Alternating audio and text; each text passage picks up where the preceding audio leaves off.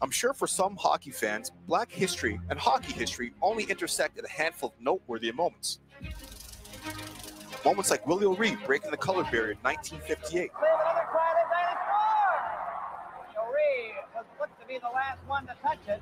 Grant Fuhr becoming the first black player to have his name etched onto the Stanley Cup. Grant Fuhr, hard to imagine that kid is just 4 years into his National Hockey League career. Or Jerome McGinley becoming the first visible minority to lead the league in scoring in 2002. Well, how about that shot?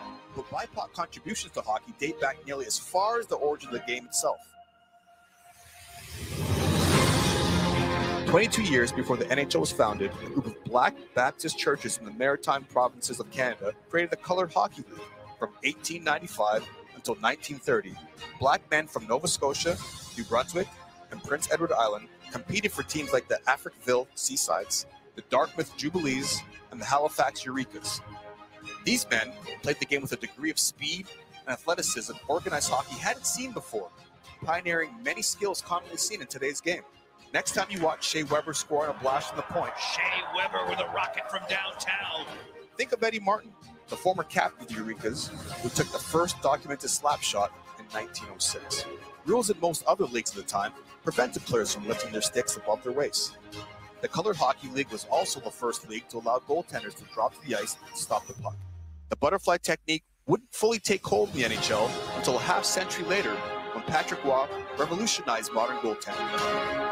While it's important to remember the BIPOC pioneers at all levels of hockey during Black History Month, let's also use the time to appreciate hockey's future, because it has never looked so vibrant. This past October, Quinton Byfield became the highest drafted black player in NHL history. The second pick in the 2020 NT draft, Quinton Byfield. The Florida Panthers hired Brett Peterson as their assistant general manager, the first person of color to ever hold this position. And the NHL has an unprecedented number of diversity and inclusion efforts underway. So this Black History Month, let's appreciate forerunners like Willie, Grant, and Jerome for the ground they broke. But we can also confidently look ahead to the future trailblazers the game is working so hard to cultivate.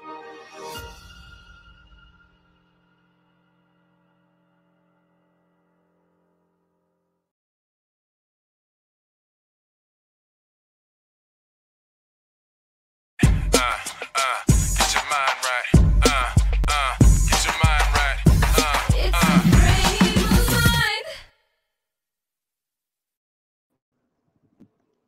Ladies and gentlemen, welcome to the Fan Mind 8 podcast. It's your boy Simbawi Nibaye Jr., aka TK, along with my man Omar Williams. We call him O.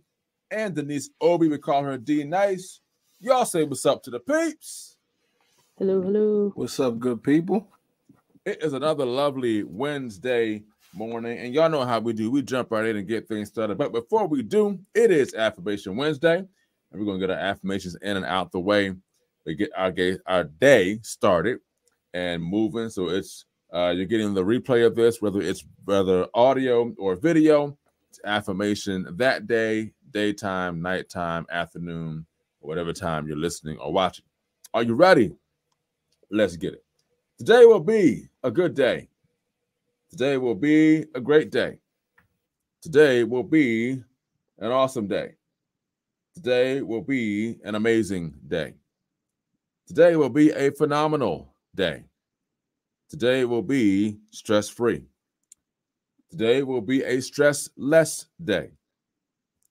Today, I will overcome all barriers that want to block my progress. Today, all circumstances, issues, and situations will work in my favor. Today, all things will line up for my good. I am a go-getter. I am victorious. I am triumphant. I am an overcomer. I never lose. I either win or I learn. I take authority over this day. I will dominate this day. I will conquer this day. And everything I've spoken into this day will happen as I have affirmed, because I am more than a conqueror. Let's get it started. So today, we started the show off a little different today. We had a little video / audio play for you guys. If you haven't noticed already, we are talking about hockey today. Now, we're talking about sports in a different light today because we're not talking about stats. We're not talking about, any particular game we've seen or watched. We're talking about history today. And so one thing that I stumbled upon was the history of hockey from a Canadian standpoint. And so I happened to stumble across this league that started in Canada back in the 1800s, more of the late 1800s going to the 1900s.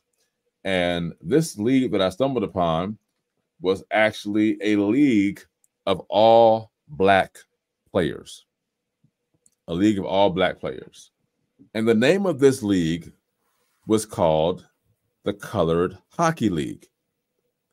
And so that interested me, and I figured, hey, let's talk about that because I never knew there was a league in Canada that started long before the NHL or even colored baseball.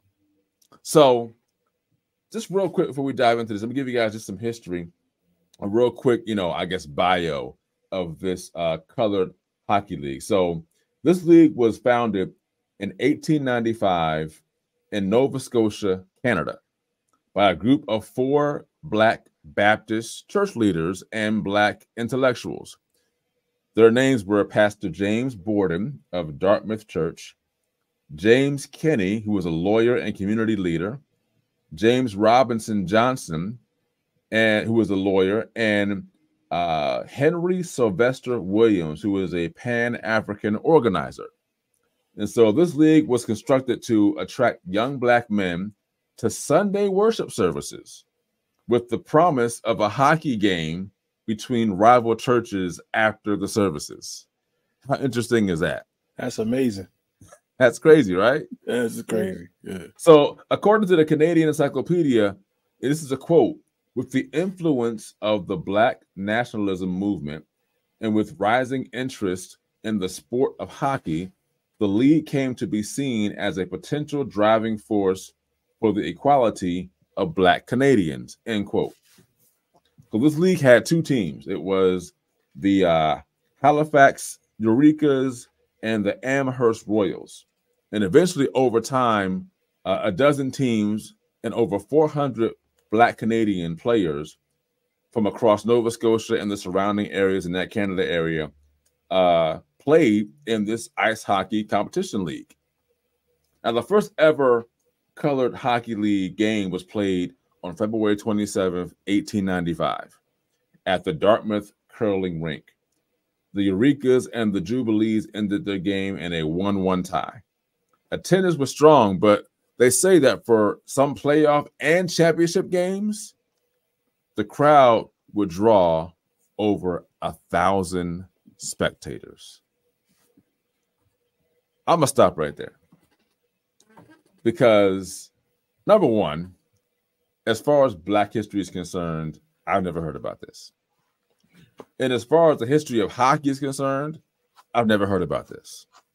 So I'm going to throw this out to O and Denise, and y'all give me your thoughts. What were your thoughts when you first heard about the colored hockey league that started in Canada that we've never heard about, that happened long before the NHL even came along? Well, my first thoughts were, like, when I was doing, like, the video you played and the research that I did, I was surprised all the different things that they brought to the game, like the slap shot, or right, the goalie getting down on the ice. I'm thinking that's natural to hockey, and apparently it comes from the color hockey league. And another thing that struck me, and I did, like I said, I had no clue about this. Just the fact that they use it as a tool to get people to come to church. That right part right there to me was like, wow. So yeah, pastors playing, and like, what they call them, high intellectual guys. They were Black intellectuals, like Black lawyers, intellectual guys, stuff like that. Yeah. So it wasn't just your average jock. They say jocks can't think, right? So it was actually smart men who were actually really good at hockey. That was amazing to me. I mean, a great marketing tool. Great marketing, man. Great marketing tool. So, Denise, what you got? I would say, yeah, I think it was definitely eye opening, especially as because I like to watch hockey sometimes, but I also played field hockey, and like knowing that the sports kind of like they're basically the same thing, but it's just amazing to see like the different positions, things that were added, and why wasn't it like brought up in the news more, especially during Black History Month? Like, why weren't we taught about this? And even that slap shot part, that's like one of the best things you could ever do in field hockey. So, but I'm glad it came from us. I'm glad it came from us. I would say, the fact we didn't learn about it in Black history is that we didn't know. Right. Like the historians didn't know about this stuff. Like I'm not even sure when this came to like public, information, but I just learned about this like over the summer, literally. I'm like, this sounds very interesting to talk about. So you look at it and you're kind of like, okay, it's something that was started in Canada, of all places, not even in the US, in Canada, not Africa, anywhere else. It started in Canada. I mean, Africa, I guess it wouldn't be cold enough to really do hockey, so I guess it wouldn't start there. All right, so okay, that's obvious, but in Canada, it started, and then to see that this is something that would draw thousands of people to like playoff and championship games, like that's crazy. I actually, for the most part, I actually like the fact that the churches use this as a tool to get quote unquote men to come to church with the promise of having games afterwards. Right. Somebody out there might want to write that down. Now, I'm not saying you got to do hockey. You can do whatever sport you want to do, but you might want to be like, hey, we do have a gym when church is over. Let's go play some ball. I'm just saying, hey, we got a field outside. When we get done, let's go play some flag football. Now, there is an organization out there called Upward Sports. And Upward Sports is a sports organization that uses, Christian values and scripture to impart that into the youth that join this league. And they've been around for a long time. And so my church, we actually just started doing that this year. And so Upward Sports is another great way to get families to come and to be a part of, the church community. And it's also a great way for the church to be a part of its surrounding community. So, again, this is just a little tidbit. If you're a church that's struggling with attendance, you may want to offer sports after your church service to get more men, per se, or members in general, just to come and be a part. Now, of course, we're not trying to, hoard members, but, just saying, if it's a good marketing strategy. And then once you get them in, you kind of go from there. So really up to you. I will say this too. When I read this, I wanted to get kind of into more of some really great information that kind of comes along with this. So, you mentioned it already about the slap shot, right? Mm-hmm. And then about the goalie being able to get down and block this and block the puck. So some other information we want to let you guys know. So of course it was formed in 1895. But the formation of it actually predates the NHL, which is the National Hockey League, 20 years prior. So this happened and formed 20 years prior to the NHL even forming itself, okay? The league also precedes the Negro Baseball League in the U.S. So, and what makes it interesting is that the league was actually formed by, again, a Baptist church who wanted to get more men into their church or members in general. And the league said that they use the hockey as a way of advancing young black men to a level that would be equal to their counter white brothers. Right. And it was kind of like the game itself would instill the qualities of leadership, community, organization, pride, teamwork, and determination, which I think in any sport engulfs that. Leadership, community, organization, pride, teamwork, determination. And for these particular, leaders to think that, hey, let's do hockey to get to kind of equip these men to go out into the community and to be better men and to be leaders. I think that's just genius, you know. Other thing too is where it says that the Color Hockey League is credited by some as being the first league to allow the goaltender to leave his feet to cover a puck in the 1900s. So we all talked about that earlier. And it says it also was where the slap shot was supposed to have been created by a guy named Eddie Martin in 1906. Right. So and they said the slap shot, I mean, in hockey, that's like a home run in baseball. You know what I mean? Or, you know, it's technique, you know, your home run or, you know, your 40-yard, 50-yard pass in the NFL. You know, it's like that one thing that kind of, when it happens, you know, that 40-yard pass ends up being a touchdown, that home run comes in soccer, if you're kicking it, you know, 30 yards out and it goes in the goal, like that's the slap shot of hockey. You know what I mean? And so it's one of those big plays that can really change anything. So you guess what you want to say? Oh, yeah. Let me add this too, man. I feel like, I don't know if you know, are too familiar with the ABA. Yeah. So like the ABA, a lot of the NBA you see now was because of the ABA, what allowed you to dunk the ball and the run and gun style, fast break. Right. You know, they even created the dunk contest. Right. So I'm looking at this and I'm like, very creative. Very creative. It's like we added a little flavor to the game. Right, right. Because it's not that they created hockey, but they created another type of hockey, like a more. It wasn't as cookie cutter. Like again, the goalie couldn't leave his feet to block the puck. Like, what are we doing? Mm-hmm.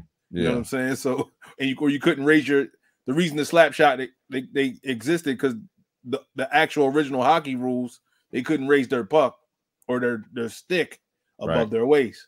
Right. Well, in this CHL league, apparently you could. You know what I'm saying? Like you could actually get some flavor off. I'll put it that way. You can put your little, you put your little sauce on it. Now they're using the sauce. The plate, it only existed 40 years? They resisted something like that, years. But between 1895 to like 30, 1925, 1930, something like that. Yeah. So 35 years of sauce, and they still using it to this day. So there you go. There you go. Yeah. Denise, you got anything? I would say I was just agreeing, and it's because even in I know like with the don't go past your waist thing, that's hard sometimes in hockey, especially both ice and field. So definitely, I wish we could have that rule, but I'm grateful that somebody said, "Hey, no, let's give it some more flavor in it." So I agree. So real quick question, Denise: no slap shots, no you can't raise your stick above your waist in field hockey. Nope, they'll call it. Okay, really? Okay. Yeah, and if you do, they'll give you a foul for it. Okay. Wow. Because then it's kind of like becoming lacrosse almost. Gotcha. Okay. Yeah. Gotcha. So. I see how that could be that. I Yeah. got you. Okay. It almost kind of reminds me like, what is it? Is it croquet? Where you hit the ball through the hoops or whatever? Is that croquet or is that cricket? Cricket. You got it. There we go. Cricket. It's cricket. Yeah. And so a cricket, like you can't do a golf swing. You know what I mean? But you can do that little putt. You can't do the golf swing though. You know what I mean? So it's like those little small nuances you can't really do. I'll take a little break. We'll come back. When we come back, we're going to talk about how all this kind of rose to fame in Canada per se, and then how it all kind of came crashing down. Fam I Need Podcast. We'll be right back. Are you looking for an apparel company that's positive, uplifting, and truly cares about you? Then look no further. Frame of Mind Inc., an apparel brand company, impresses on individuals to think positive thoughts, say positive things, and do positive deeds. Get positive apparel such as t-shirts, hoodies, and wristbands for children, teens, and adults in various colors and sizes.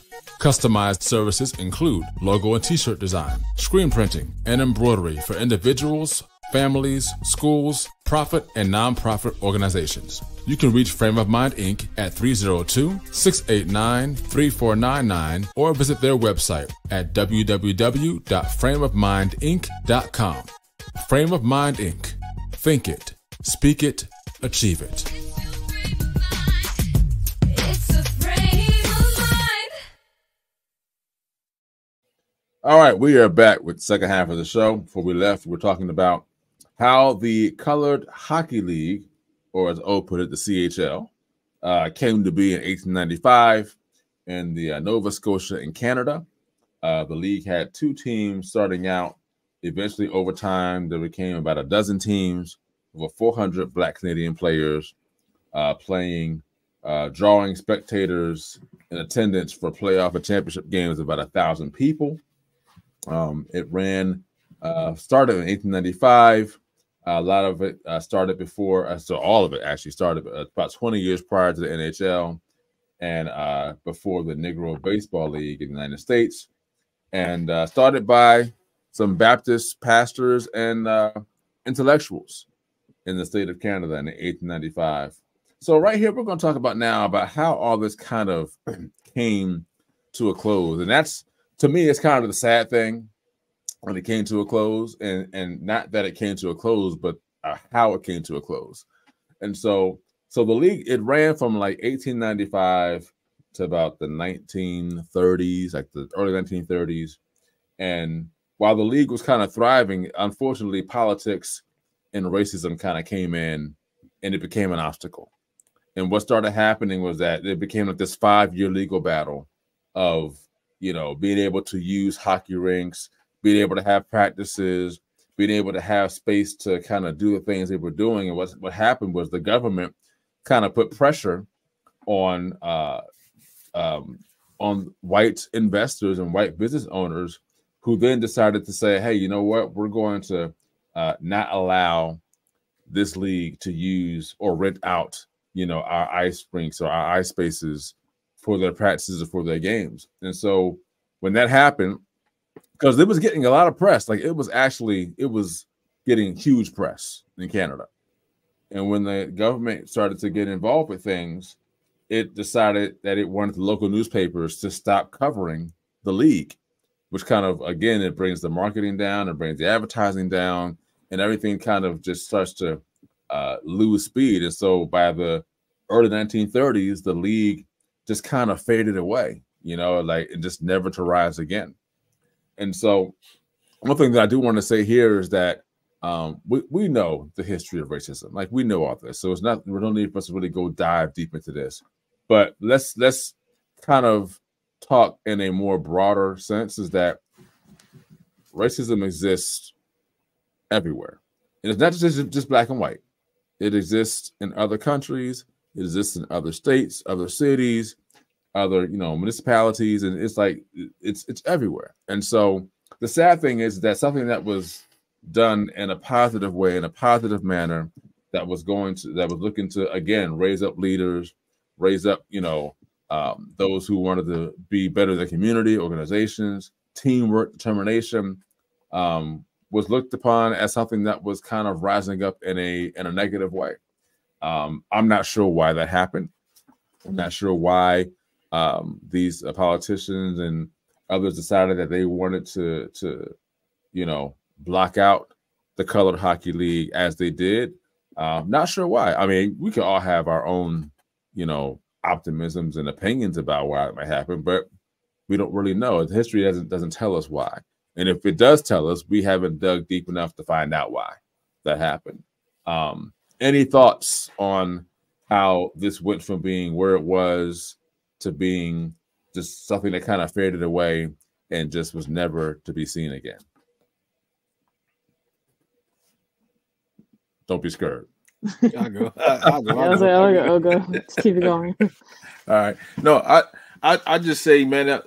So I read that it was resources, pretty much. Like you said, investors backed out, and the government put a little pressure on them because rinks and ice time, and since they were black, and you know, it's around that time where racism was really popping. If that's, I don't even know if I should have said it that way, but it was really active. It was. It was really active back then. Right. They had obstacles. So, make a long story short, what I'm trying to say is, sounds like any good work or anything that's innovative or anything new needs resources, man.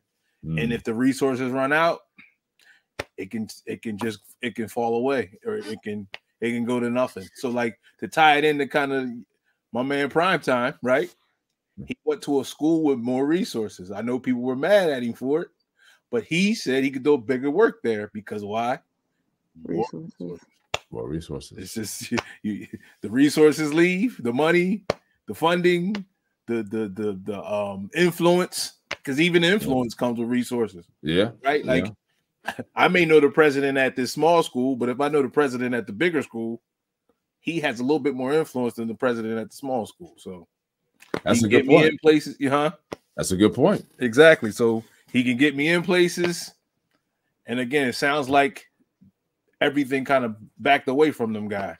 Right. And they kind of ran out of stuff, or ran out of places to go, money to use, you know what I'm saying? So, and it disbanded. Denise?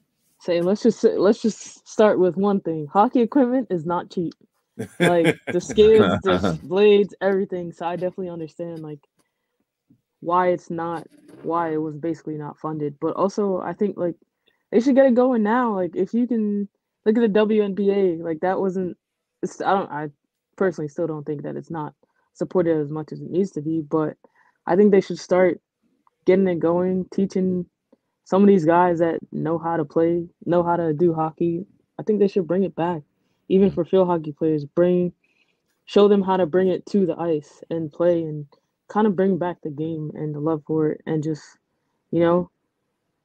everybody says, oh, I'm pro-black, I'm this, and this. So it's like, let's see if you can put the pen to paper and not just word to mouth. It's something that Denise has a challenge. Put the pen to paper. Can I add to that? To add a little bit something to that too? Sure. How when Denise was saying how equipment is expensive, and that's what happens with a lot of those, like a lot of the sports where you don't see that much African American or minority participation. It's just flat out you're priced out of it. Like swimming, it's expensive. Hockey, it's expensive. Baseball. My boy called me the other day and said bats for an 8-year-old son. He's getting a bat for like $300-400. Crazy. Like, that's crazy. Like, you know what I'm saying? So yeah, back to resources, man. It's like put, like Denise said, put pen to paper. Yeah. I was gonna say I worked with a lady and she had I think 3 boys, and she came into our store one day and she's like, I had to buy 3 bats because they were starting baseball, and she spent over $800 on the bats, and I'm like, my kid would be making their bat at home. That's it. That's not it. That's not Listen. The resources is one thing that can make or break anything. You know what I mean? Right. So it's very unfortunate that happened. The great thing about it is we actually have the information now to actually research how all this went down, and then how things happened, how they came to be. So just a real quick tidbit for you guys to kind of, if you want to dig deeper into this, if you'd like to, we'll leave the links and the information for the podcast too, so you guys can check the articles out yourself. But in 2004, the hockey researchers, who was it, Daryl, I believe it says Daryl George Fosty, released a book entitled Black Ice, The Lost History of the Colored Hockey League of the Maritimes, 1895 to 1925. And it says the Hockey Hall of Fame also has an exhibit that includes information on the Colored Hockey League. So if you ever want to look more into the CHL or the Colored Hockey League, you can get the book entitled Black Ice, The Lost History of the Colored Hockey League of the Maritimes.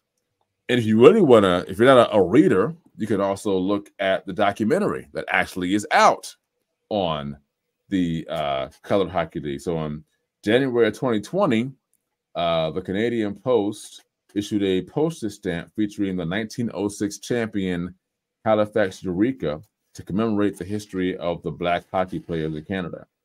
History of the league is profiled in Daryl Foster's book, but also the book now has a documentary that came out in 2022 called Black Ice, based off the book that Daryl Foster wrote. So you can actually look that up as well.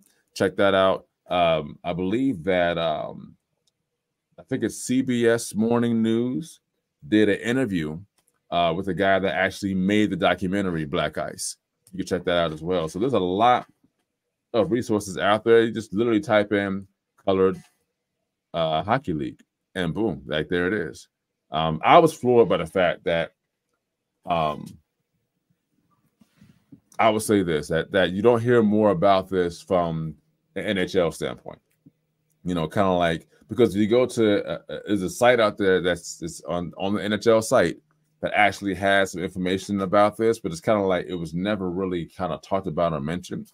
And again, it's not the fault. It was just a matter of, hey, if this is a part of the history of hockey, why don't we know about it? And, you know, and here's the thing, like, we don't know. You know, was it something that someone wanted to cover up? Is it something that somebody felt was not important? Like, I don't know. But now we know that hockey started in Canada in 1895 with these African-American brothers who wanted to help other men become better men and to help them, you know, have camaraderie and to be leaders and in their community or wherever they may be. So I think that was a powerful story, because it wasn't like they were just getting together just to get together and have fun. Like there was, and that can have purpose too, because everybody needs to have fun. You know, everybody, like, we all get older and we grow up and we kind of forget that fun is something that we need to have, you know, fun in the right ramifications. You know, there's certain fun things you might want to stay away from because they're not healthy for you, but we all need to have fun. We all have that child still inside of us. But this is an awesome topic to talk about today. We wanted to give you guys the information to continue to look into that and to dig deeper if you'd like to.